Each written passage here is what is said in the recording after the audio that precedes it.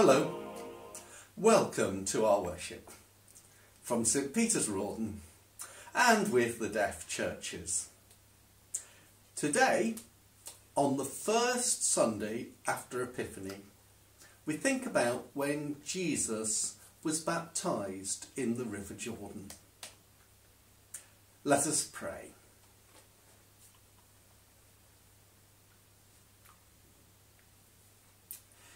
Eternal Father, who at the baptism of Jesus revealed him to be your Son, anointing him with the Holy Spirit, grant to us who are born again by water and the Spirit, that we may be faithful to our calling as your adopted children, through Jesus Christ our Lord, who is alive and reigns with you in the unity of the Holy Spirit, one God, now and forever. Amen.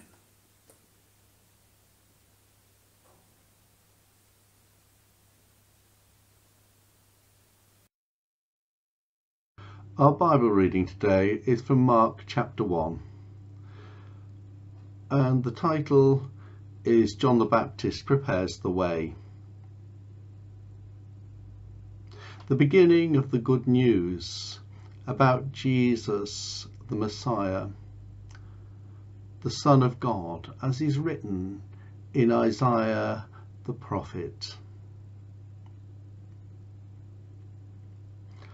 I will send my messenger ahead of you, who will prepare your way. A voice of one calling in the wilderness, prepare the way of the Lord, make straight paths for him.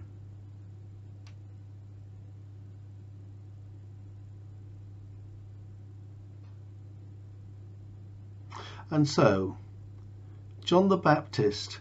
Why do I use this sign, Baptist? Well, that's the sign that's given to John because he welcomed many people into the wilderness, and he baptized them by dipping them into the River Jordan. Anyway, John the Baptist appeared in the wilderness, and he was preaching a baptism of repentance for the forgiveness of sins.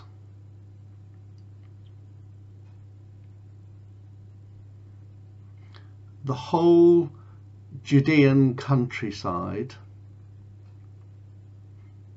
and all the people of Jerusalem went out to him, confessing their sins. They were baptized by him in the Jordan River.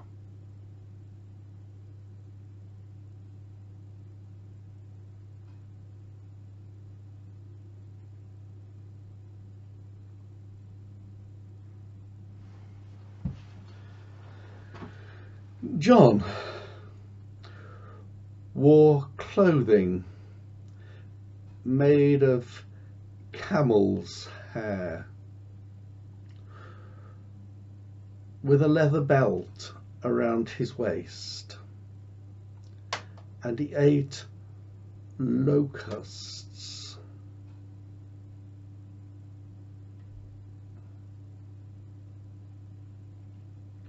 And wild honey.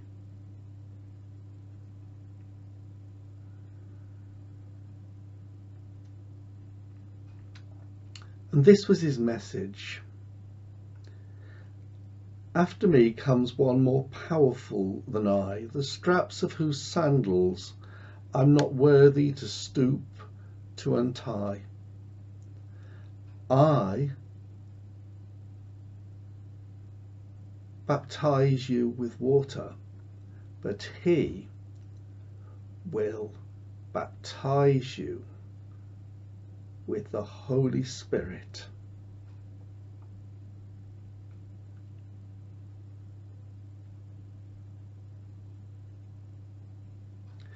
At that time Jesus came from Nazareth in Galilee and was baptized by John in the Jordan. And just as Jesus was coming up out of the water, he saw heaven being torn open and the Spirit descending on him like a dove. And a voice came from heaven, "You are my Son, whom I love. With you I am well pleased."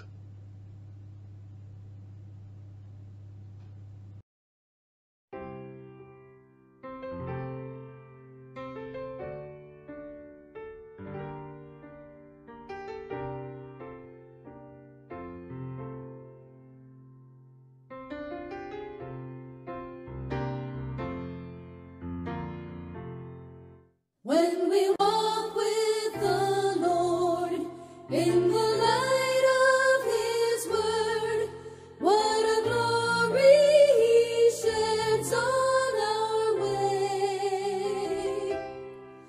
Let us do His good will. He abides with us still, and with all who will trust and obey. Trust and obey, for there's no other way to be happy in Jesus, but to trust and obey. Not a burden we bear, not a sorrow we share, but our toil He doth richly repay. Not a grief or a loss, not a frown or a cross, but is blessed if we trust and obey. Trust and obey, for there's no other way to be happy in Jesus, but to trust and obey. Then in fellowship sweet we will sit at His feet, or we'll walk by His side in the way.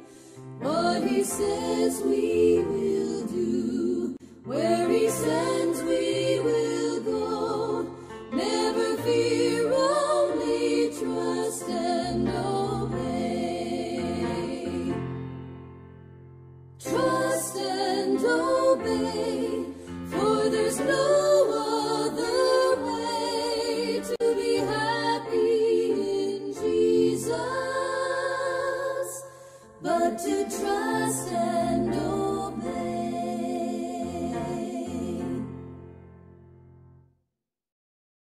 Welcome to my sitting room.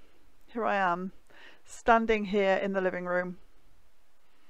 I'm by my fireplace and you can see that my crib is still up. I leave it up until February. I have the shepherds and angels, Mary and Joseph and the wise men, and they're all looking and worshipping the baby Jesus. Above my fireplace there's a picture. You can see it. It's as if someone is above Cornwall and looking down on it.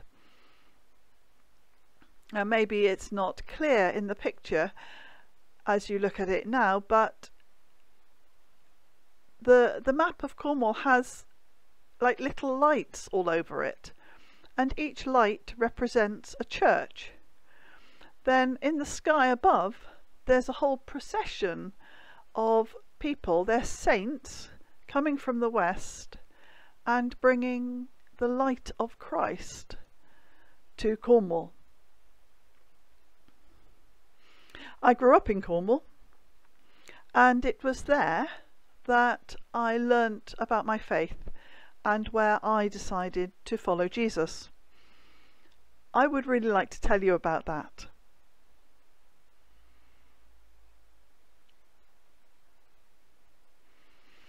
So when I was 17, I belonged to a church youth group, and we all went off on holiday together to a Christian conference centre. And it was there that I decided to follow Jesus. And that experience, that overwhelming experience of believing in Jesus, experiencing the power of the Holy Spirit, has always stayed with me. I'll always remember it. I felt as if I was new and everything was different. It was amazing. Later, I reflected on my life, and I realised, looking back, that there had been other times when I'd known that God had been there. There had been people who had taught me, such as Sunday school teachers, my parents, friends, people at school. They had all helped me because they knew that Jesus was important, and they wanted me to know that too, and to look to him. What happened on that holiday was amazing, and it was important, but it was like it was the end of a long journey that had started earlier in my life. And of course that journey continues every day. And I know that a lot of people have similar experiences. When they look back in their lives, they realise that there have been people there who have helped them, who have taught them, who have shown them Jesus and helped them to look to him. And maybe other people would say, well, no, there weren't any of those people in my life. I literally became a Christian from knowing nothing. And other people who would say, well, I've always believed all through my life. It doesn't matter. All people have different life experiences and different experiences of their journey to faith.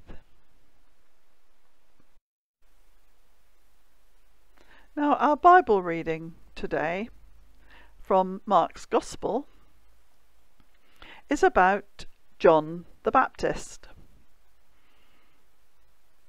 His role, his work, was to remind people that somebody was coming, someone who was much more important than he was.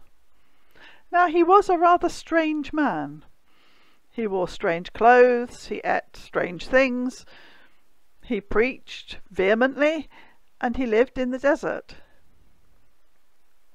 But he knew, he had a strong sense of his own ministry, which was to tell people, you need to get ready through repenting of your sins and being baptized, because someone is coming, the Messiah is coming.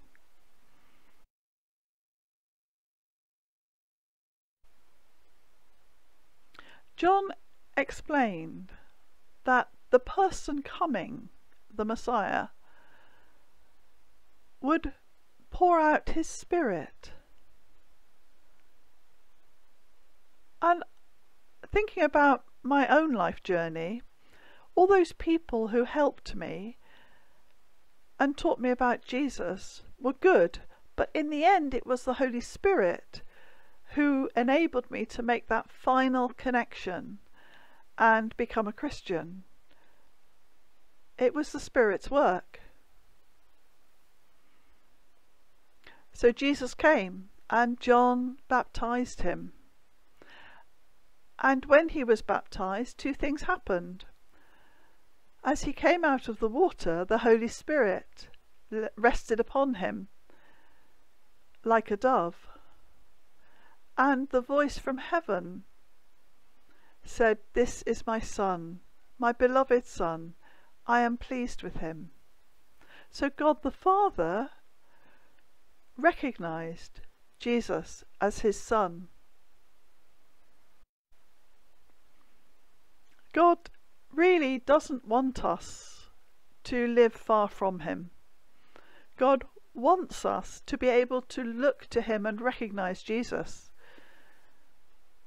God searches for us. He wants us to come and live in a relationship with him. And we might do that through our friends, through church, or just sitting quietly in our own room and being with God. God wants us in relationship. That's why this time is called Epiphany. Epiphany means showing or revelation. It's a little bit like when you're struggling to understand something or looking for something and you suddenly go, "Oh, I've got it. Oh, I see." God wants you to say, "Oh, I've got it. I understand. I know Jesus." What about you in your life?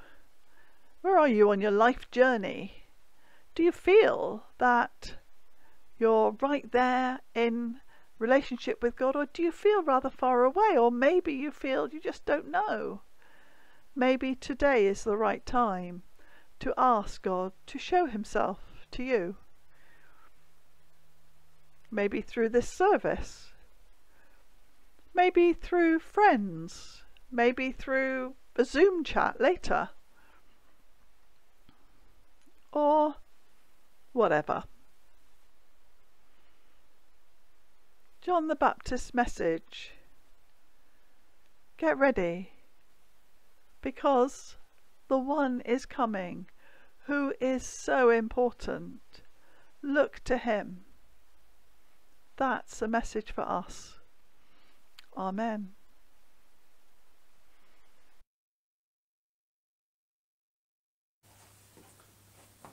Baptism had a very special place in the early church and has continued to be the mark of our following of Jesus Christ. But for the people living at the time of Jesus, baptism, by immersion or pouring water, could have many meanings. It was sometimes a sign of purification, a cleansing from sin or ritual impurity. Or it could signify healing.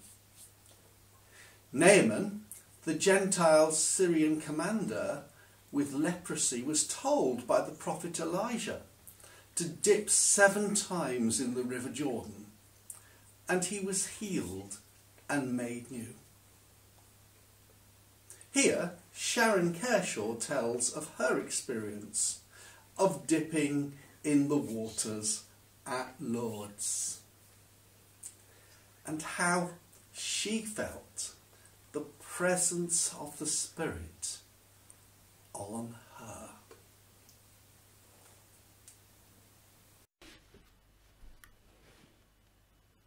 Hello. When I was 16, I went to a place called Lourdes. The sign is Lourdes on my shoulder here, and Lourdes is in the south of France. And I went, as many people do, and I went with a group of disabled children. And whilst I was there, I noticed a queue, and somebody said, "Oh, do you want to go? It's like baptism in there." So I joined the queue and went in, and they had like a bath, just a sort of small pool, and they had 2 people, one at either end. We took our clothes off and put on like a towel, and then we went and to the water, and they said some words. I didn't understand what was being said, and then they said, "Are you ready?" And I said yes, and then they took me down by my shoulders into the water and out.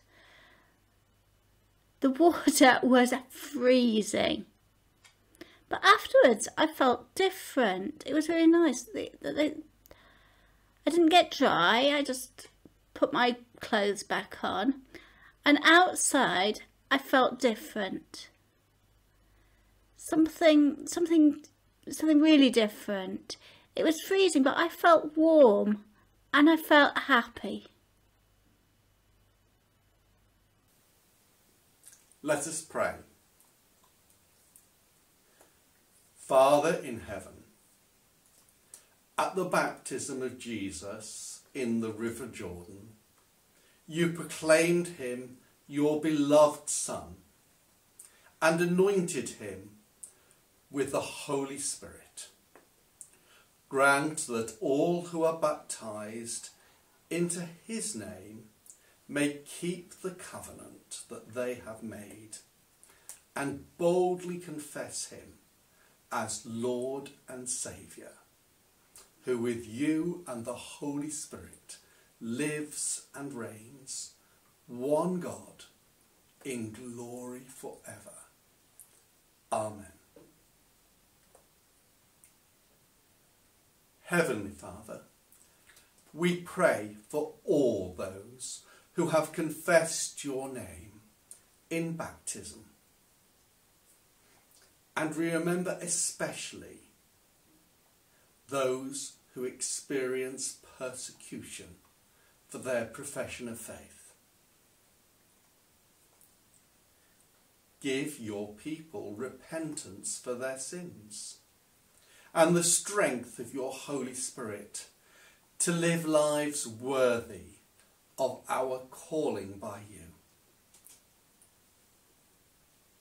We thank you, Lord God, that you promise to us the power of the Holy Spirit to work within us and guide us in your ways and strengthen us in your service. May we never be proud of our own achievements. May we never be overwhelmed with the challenges which face us, recognising that in all things it is your strength that works in us. Whatever we may have to endure or enjoy, we thank you that you walk with us. We pray for those who have troubled lives, those who are addicted to harmful things which threaten their lives,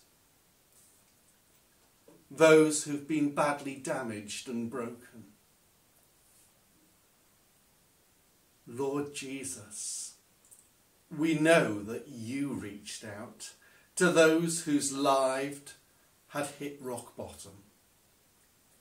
And your touch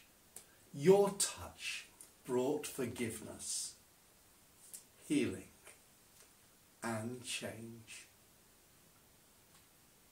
We ask that you would enable us to be your healing touch amongst those who have not known the power of your love. Give us your willingness to be alongside those who suffer and are in need. And may we be faithful messengers of your good news. Amen.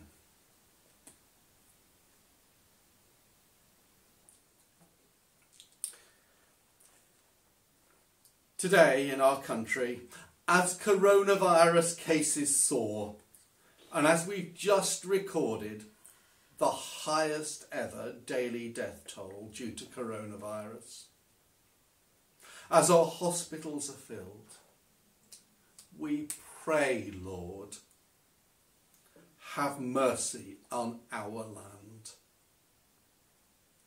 Give us courage and love to isolate and protect each other.